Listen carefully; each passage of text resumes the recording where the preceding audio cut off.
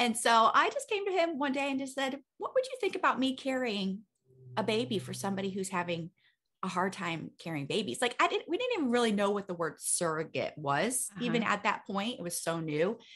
And he's so kind and wise and stable. He just simply said, well, what does that mean? What does that look like? And I'm like, I don't know, but I'm going to find out. Hey guys, my guest today is so amazing. Tiffany Jo Baker is a mom of 2 teen girls, but she's a surrogate mom who's delivered 5 babies for 3 families dealing with infertility.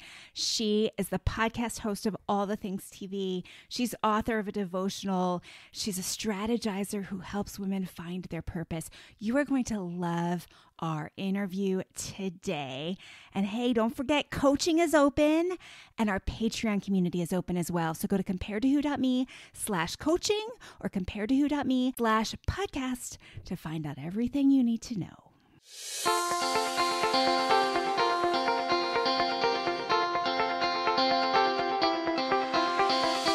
Welcome to Compared to Who, the podcast to help you make peace with your body so you can savor God's rest and feel His love. If you're tired of fighting body image the world's way, Compared to Who is the show for you. You've likely heard lots of talk about loving your body, but my goal is different. Striving to fall in love with stretch marks and cellulite is a little silly to me. Instead, I want to encourage you and remind you with the truth of Scripture that you are seen, you are known, and you are loved no matter what your size or shape. Here, the pressure is off. If you're looking for real talk, biblical encouragement, and regular reminders that God loves you and you're not alone, you've come to the right place. I hope you enjoy today's show, and hey, tell a friend about it. Tiffany Jo, thank you so much for being on the Compared to Who show today. Oh, Heather, I am just thrilled to be here. Thank you. Well, you're thrilled to be here. You know what we're going to talk about, right? I do. It's going to be real and raw. And I think it's going to be a great conversation. Yeah. Okay. So we both crossed the 40 line and we both had babies in our 30s. Mm-hmm. And you went above and beyond, I'd say, because most of the women I talk to, are concerned or were concerned about having babies, what it would do to their body. And that was for their own children. Mm-hmm. You have been a surrogate mom, which just like, I want to give you a big hug from Austin to Dallas. Okay. But hey, we just share your story. Just like, let us get to know you a little bit. And then we're going to dig into the heart of body after baby and, kind of how we process what pregnancy does and how it changes our bodies. But first, let's get to know you. Tell me about you and how you became a surrogate mom. Like that's an interesting story to me too. So dig in, tell us about Tiffany Jo Baker. Oh my goodness. Okay. Where to start? Well, I like to say I'm a caffeinated mom of 2 teenage girls. So we have a 16 and an 18-year-old, but I've also been a surrogate mom and carried 5 babies for 3 families dealing with infertility. Wow. And 2 of those pregnancies were 2 sets of twins. Wow. Right. So 7 babies, 5 pregnancies, and I'm still caring for 2. It's kind of like a little riddle that if you want to go there. But how did I get into this? Momming is my most favorite and most challenging role that I have. And one day my husband and I were youth pastors. We've been in ministry one way, shape, or form for the last 21 years. And I was also our church preschool director. Okay. And I came in to share the announcement that I was pregnant with our second. And as I was sharing that with my friends and fellow preschool workers, I saw my friend across the circle. Mm-hmm. And when I shared that we were pregnant with our second, I saw that look of joy and pain flash across her face all at the same time. Yeah. And in that moment, God spoke a couple of things to my heart. One, I've given you a gift. Mm-hmm. And that's where that seed planted of being a surrogate. And then the second thing he told me was she's struggling with infertility because she had never verbalized that. And I never even considered that back then. Yeah. And so that's really how the surrogacy journey started. Of course, it was years in the process of decision-making and walking it out and getting matched with couples and how that all works. But that was the initial seed that God planted. But never in a million years would I thought that's how he wanted to use Tiffany Jo. Yeah. Okay. So can I ask some questions about all that? Absolutely. Because Yes. I'm curious, and I'm sure Yes. someone listening is curious. So did you know, so you weren't a surrogate for friends. You worked through. I worked through a surrogacy agency. Okay. Yes, which was at the time, it was a small boutique surrogate agency here in the Dallas-Fort Worth area that were Christian, which is very hard to find in the surrogate world. Unfortunately, we had a bad experience with that agency as just the roller coaster ride of fertility and people, right? But yeah, I worked with, it's kind of like a dating matching service type relationship where you fill out this long questionnaire. They fill out a questionnaire. The agency director tries to show some potential matches. Okay. And then we start this process of talking to one another and deciding if we're a good fit for one another. Okay. And then how did your husband feel about this? Because I'll just straight up, like I get emails from women who say, my husband doesn't want me to have another baby because of what it's going to do to my body. So, and it's heartbreaking, but that's kind of the culture we're in right now. Right. So how did your husband handle it? He's used to me being an idea person. I'm like this. I have all these great ideas and things that I want to do and I want us to do and things, but I've learned how to present my ideas to my husband, how to package them in a way that they're more palatable. And so I just came to him one day and just said, what would you think about me carrying a baby for somebody who's having a hard time carrying babies? Like we didn't even really know what the word surrogate was. Even at that point, it was so new. And he's so kind and wise and stable. He just simply said, well, what does that mean? What does that look like?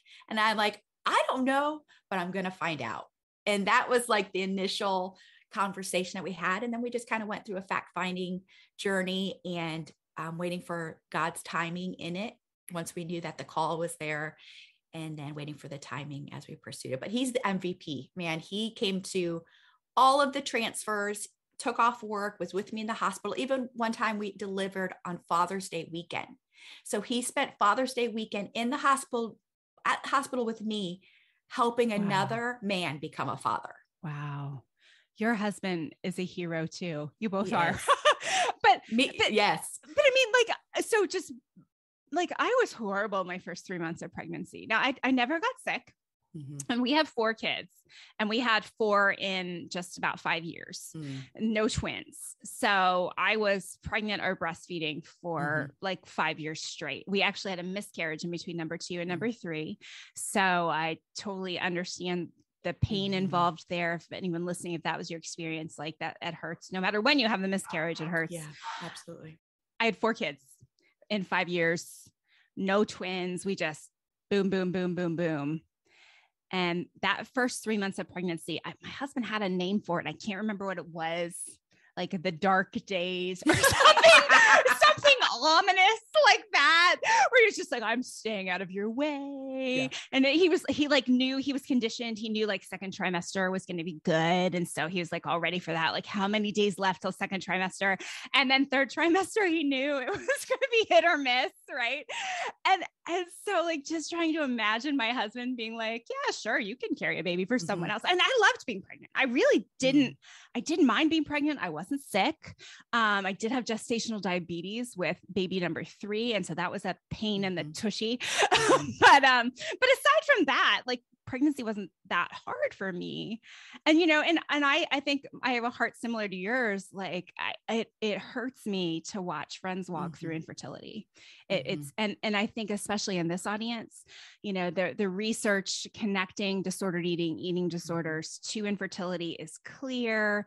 And so I know that there's a lot of women probably listening today that's a struggle for them. So I think this is probably maybe interesting to even hear about the possibility of a surrogate, but yeah, there's so much. I could ask you 100 questions about surrogacy, but then we would miss what we're going to talk about today, which is the body side of things. So was body image ever a struggle for you, or were you just like, whatever, I'm good? Pre-pregnancy? Yeah. Anytime. Yeah. So pre-pregnancy, I would say a minimal amount of body image struggle, not anything drastic. But like I even went into pregnancy. I remember with our first, my good friend had her baby first. Okay. And so I kind of was looking through pregnancy through how she went through it. And she literally went back into her pre-pregnancy clothes in the hospital. Wow. So me not knowing anything, I packed pre-pregnancy clothes to go to the hospital. Right. And I had a rude awakening when I was leaving the hospital, when I had to put back on the maternity clothes that I came in with, because that's all I had. So I think that was my first indicator that pregnancy looks different on everybody and the results of it are different. But definitely, I think even being a surrogate adds an extra layer to it, because once you're done delivering the baby, you're not carrying around an infant, right? But your body's still carrying the aftermath of having just delivered, right? And still looking 6 months pregnant, coming out of the hospital for however long that lasts. So we're all different. Right. And then add on to that, because of all those back-to-back pregnancies and carrying 2 sets of twins, I developed diastasis recti, which is ab separation.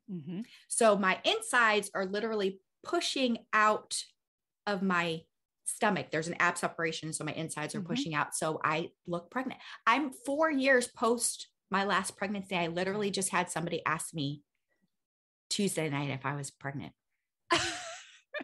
Still. Why do people ask that question? Why do people ask that question? That's really don't ask people when they're going to have kids or if they're pregnant. Right. Those are 2 no-nos. So there's still the effects of the diastasis recti. And of course, in being in their 40s, stomach fat, this loves to hang out there. So there's definitely still some body image things there that are compounded by, I didn't have those when I just had my babies, but then when I jumped into the surrogacy babies, kind of compounded and added to the body image. Well, and you had your surrogacy babies later. So you were in how old were you when you started becoming a surrogate? So that was 10 years ago. So I was 33. Okay. And I just 33. I just did one of those questions that you're not supposed to ask. I'm like, we should never tell anyone they're pregnant. Oh, how old are you? So anyway, no, it's all good. The hypocrisy. It's all good. But no, I know you and I talked like you were in your 30s, right? Yes, and my last one was 39. So it's different to have a baby at 39 than it is to have a baby at 29 or 25. Yes, my first 18. One was 24. So I've been having babies 24 to 39. Wow. You get a big old hug from Austin and a pat on the back for doing that. I think that's amazing. So many women listening would cash that out as you sacrificed your body for someone else's baby. And I've been kind of wrestling that word sacrifice, right? Because I've heard that a lot, just like, well, moms sacrifice their bodies to have a baby. And so for you, it's like extra sacrifice, like you willingly walked into sacrifice to have a baby. But I just wonder if that's the right language. Like in some ways, yes, as a mom, we have to make lots of sacrifices, right? Like that's a very accurate term, but is sacrificing our body, that kind of means that like, I don't know, to me, the imagery is like you've given something up that was just so incredible and now you'll never have it again. And it's a loss instead of a gain, right? And I don't know, how does that strike you? What does that make you think?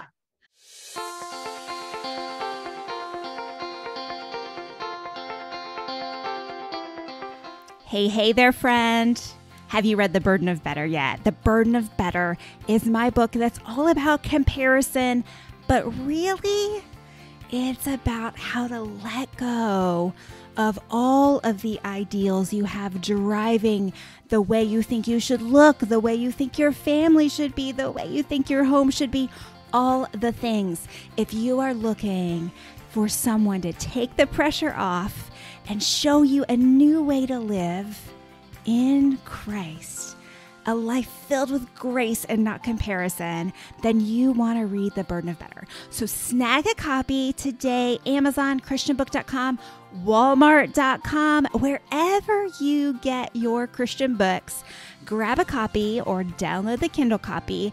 And guess what? At the end of this month and at the end of March and at the end of April, we're going to go through the book together. So grab a copy today so you'll be ready for our little virtual podcast book club. Friends, I think this book can change your life. I know so many of you have read Compared to Who, and I'm grateful for that. And it blesses me so much to hear how Compared to Who has worked in your life. But friends, let me tell you, the burden of better will touch you maybe even more than Compared to Who did. So check it out today.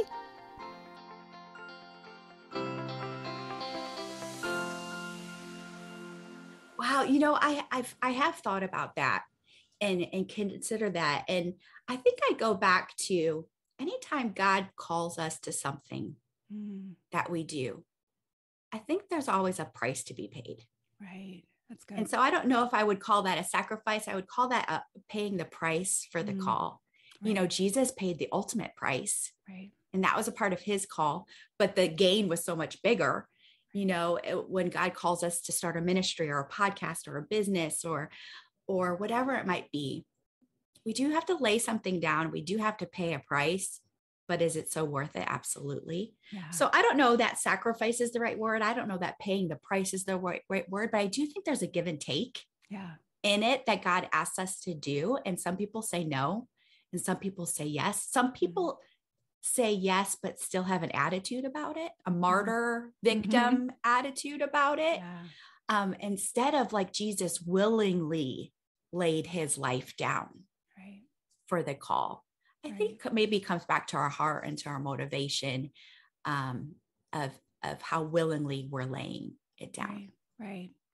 And what just came to my mind, and let me put a disclaimer on this, that this statement is not intended to shame anyone in any way. But we were talking about infertility. And I don't know if someone struggling with infertility is even going to listen to this episode, to be honest with you, right? Because it's going to be build his body after baby and, talk about pregnancy. And that would just probably it may be too painful for someone to even click on. Okay. So recognizing that, but just thinking about that woman who desperately longs to have a baby and would probably say, I'll take the extra 20 pounds. I'll take the stomach pooch. I'll take whatever new cellulite surfaces to have a baby. And then there's those of us on the other side that are like, oh, I can't believe this is what happened to my body. And again, no shame there, but I do just wonder if, like you said, that the miracle of the call, if we could focus on the miracle of our call to be a mom, a call to carry and raise a child, and look at the price of it. Maybe maybe your body doesn't look as good as it did when you're 20, but guess what? Babies are no babies. It's not going to look as good as it did when you're 20, right? Living a long life. Same thing. Yes. Right. So yeah, I wonder if we could just reframe it as grace. Oh, how that could help free us. Okay. So that was all like poetic and stuff. Let's get like brass tacks though. Like, stuff changes. What changed for you? Ooh, like body wise? Yeah. Oh, yeah. Well, okay, besides people still asking me if I look pregnant. Yeah. Well, there's that. There's that. There's the breasts that no longer are perky. Ooh, yes. Right. There with you. We call it the rock in the sock look. The tube sock, the rock in the tube sock look. All those good kind of things, which gravity, babies, who knows what all it is, right. but things definitely changed. But I think, I think back to when I was pregnant, how proud I was of my body.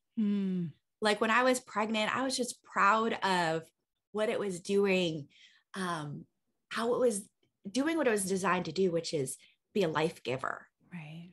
And create life and carry life and deliver life. And then now I look back and I'm like, am I still proud of my body and what it was able to do in the purest of forms of not pride, but proud. Right. And I think I can honestly, just to be honest, I could say I'm proud of the function of my body, but I'm not always proud of the form. And so I wish I could walk around with a t-shirt that says, I carried 7 babies. That's why I look like this. But like, why do I need that? Right. Why do I need somebody to Right. know what my body has done for me to be Right. okay with it? Right. And to some extent, I love that you said that, because, right, like we all have stories. We all look the way we do because of what has happened to us in our lives. Right. Mm-hmm. And you can tell people you meet that, you find out they're 10 or 20 years older than, you thought they were, or excuse me, 10 or 20 years younger than you thought they were, because they've had a hard time. And, and it shows, right. And why should we be ashamed of that? Right. Like, that's our story.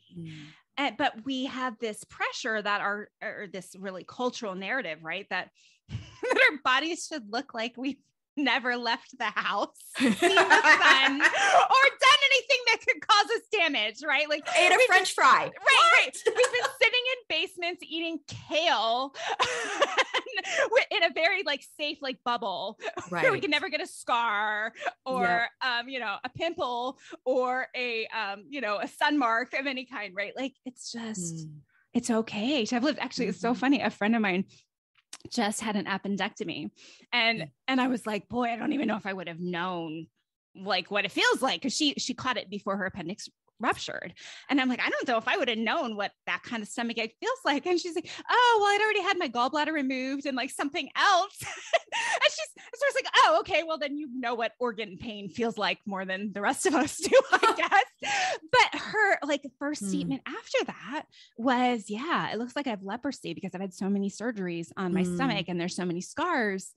And, and my response back to her was like, but that's your story. Like it's okay. Like, why is it not okay for our first bodies to tell the story that we've had babies? And why do we need a t-shirt to excuse it? Right. Yeah. Right. That's so beautiful. And such a profound thing to really think about, getting to that place where we're continuing to be proud, and we can, walk with our head held high, not holding in our stomach, and literally enjoying the fruits of our labor. Right. Yeah. I love that. That's a good quote there. The fruits of our labor. A little double entendre there. I like it.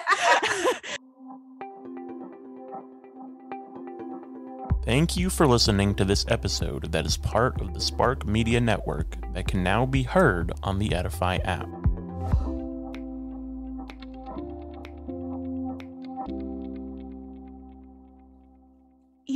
It's our story. Yes. Right. But then like with, I don't know, we're so quick to size people up and assume things about their story from the way they look.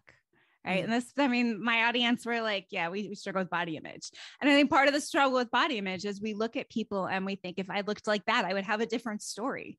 Right. And so it's encouragement to think, we need to stop trying to figure out people's stories just by looking at them and really objectifying them. And we need to dig in deeper, because when people meet you, Tiffany Jo, they've got to be like, whoa, I didn't know, that's so cool. I've never met anyone that's done that. Right. Is that the response you get? Oh yeah. So many questions, but yeah. Yep. Yeah. So I don't know. Yeah. I wonder if it's not an encouragement for us all today, whether you're dealing with body after a baby or not, to just stop and think, you know what? It's really fascinating to get to know someone's story beyond me just assuming their story by what they look like. Yeah. And I think too, for me, I think I give other people more grace and mercy than I give myself. Yeah.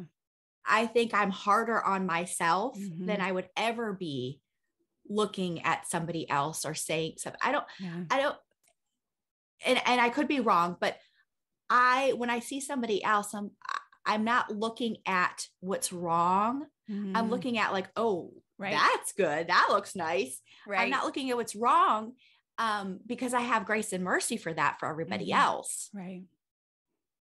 But for myself, do I always give myself that when I'm in a bathing suit, or when I'm trying on a pair of skinny jeans, or whatever it might be? Right. No, we look at ourselves like I don't know. I wrote this recently, so it may be in a book that comes out someday, but I remember reading or hearing about like the jars of clay illustration from the New Testament, right? That we are jars of clay.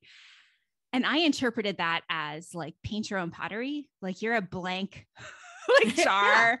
And then like, it's your job to like make it pretty, right? Like, okay, God gave you the jar, but now you've got to like make it something really special. Right. And I am lousy at paint your own pottery stuff. Like I never even go pick it up after it's, they send you to the kiln and you got to go back 24 hours later. And I'm like, yeah, you can just throw that away. Thank you so much. I had a great experience. I don't need that hideous thing that I painted. Right.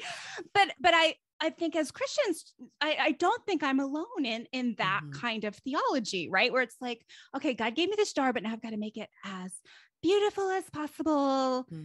So people love Jesus more or something. I don't know. And then we define beauty as like cultured beauty. I don't know. It's just a big old mess. But something you said in there made me think of that. And now I don't remember what it was that you said that made me go there. But yeah, it's interesting. It's interesting the weight that we wear to keep perfecting ourselves, right? And how uncomfortable it is to be like, you know what? My body doesn't look like it did when I was 20 or 25 or 30, 35 even, but it's okay. Yeah. Okay. Yeah. Okay. Well, tell us what you do now, because you do fun stuff now. I do. So I get to work with ministry leaders, entrepreneurs, and multifaceted mamas, helping them birth their dreams, just like I did as a surrogate. And, I was asking the Lord, how does this work? How do I go from being a surrogate to a coach to somebody that helps women do what they've been called and created to do? And he's like, Tiffany, it's all the same. He's like, in the kingdom of God, I made some to be hands, some to be feet, and I've made you to be a womb, WOMB. Wow. And in the kingdom, and that you are a dream carrier and you help walk women through what I've called and created them to do till they birth their God dreams that I've given them, whether that's a baby, a book, or a blog. That's awesome. I help them walk through it. I love it. And I've always referred to my books as my babies. Yes, book babies. It is absolutely the case that you are pregnant with a concept. Yes. And you are laboring on writing the book or starting the podcast or starting the blog or starting the business, right? You labor in that. And then it's birth. And I mean, honestly, I don't know how your experience has been, but it's birth. And you kind of think that moment of birth is when it's like all over. Over might not be the right word, but like the culmination of all this work. And it's just amazing. And then you're like, oh no, like now I've got a baby to raise. Yes, right? That's exactly. Like, it doesn't end then. It does not end. It just kind of like a new phase starts then. Yes. And so the illustration is perfect. Oh, I love that, Tiffany. Well, any last thoughts on, I don't know, anything we talked about today? I would just say, when God saw us in our mother's womb, he knew exactly what we were going to do. The Bible says every day was ordained for us before one of them came to be. And I believe he prophesies over us in the womb, what that is. Yeah. And so our lives are walking that out. And I just think it's a tactic of the enemy to keep us focused on anything but that. Right. Anything but what God's done in us, through us, from the hills to the valleys, from the good things and the bad things. He wants us to be focused on what was wrong. Yeah. What the lie is. What didn't happen that we expected to happen. And it's a trap. It's such a trap. But I guess I would just want to encourage somebody that one of my favorite verses is Psalms 138:8a. And it says, the Lord will fulfill his purpose for me. And so no matter what your story is, no matter what the wound or the scar or the pooch or whatever it might be, when you're walking with him, he will fulfill his purpose. And our job is to keep our eyes on him, not on our bodies after babies. Amen. Fix your eyes off your thighs. I love it. Yeah. The other thing I say that fits perfectly, and it's worth saying again, because someone may not have heard it before, but God has given us everything we need physically to accomplish his purpose for our lives. Yeah. Right. And that just is exactly what you're saying. Right. Like if his purpose for me in life was to be this incredible Victoria's Secret model, he would have given me a different body. Because now, true of course, they're not looking for models. They're not calling. Look like Angels are not calling. Nope. They don't need me on their team. So, but no, like quite candidly, that discovery, that thought was freedom for me, because then my attention was able to turn from how can I like make my body look more like that so I can be something that I'm not called to be, to okay, God, then tell me what you created this 5'5" not model-like structure for, right? Tell me what you had in mind. And I think that's freeing. So beautiful. I love it. I love it. Tiffany Jo Baker, thank you so much for being on the show today. Tell everyone where they can connect with you. Maybe there's someone listening today that wants to work with you. They're like, yeah, I need help. What's my dream? Help me birth my dream. So how do they find you? How do they work with you? Find me online, Instagram and Facebook at Tiffany Jo Baker. And my website's tiffanyjobaker.com. Awesome. Thanks so much for being on the show today. Thank you, Heather. And thank you for watching today, or thank you for listening today. I hope something in today's episode has helped you stop comparing and start living. Bye-bye. You've been listening to the Compared to Who show, part of the Spark Media Network, now on the Edify podcast app. If you don't have the Edify app, run, don't walk to your podcast store and grab it for great inspirational podcasts. Oh, hey there, before you go, if something from today's show blessed you, may I ask a huge favor? Leave a review on your favorite platform. Seeing your 5-star reviews is a huge encouragement to me.